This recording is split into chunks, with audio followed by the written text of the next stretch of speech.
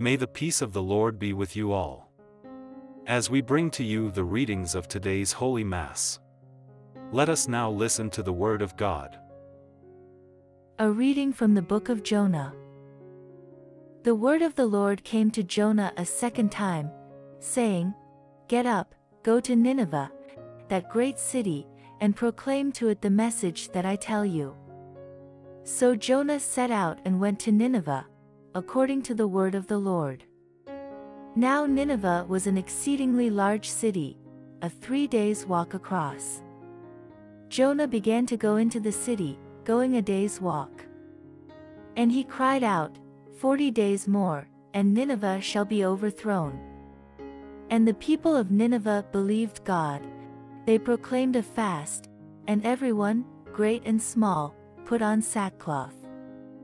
When God saw what they did, how they turned from their evil ways, God changed his mind about the calamity that he had said he would bring upon them, and he did not do it. The word of the Lord. A reading from the first letter of St. Paul to Corinthians. I mean, brothers and sisters, the appointed time has grown short. From now on, let even those who have wives be, as though they had none, and those who mourn, as though they were not mourning, and those who rejoice, as though they were not rejoicing, and those who buy, as though they had no possessions, and those who deal with the world, as though they had no dealings with it. For the present form of this world is passing away. The word of the Lord. Sing hallelujah to the Lord. Hallelujah. Sing hallelujah to the Lord. Hallelujah. Hallelujah to the Lord. A reading from the Holy Gospel, according to Mark.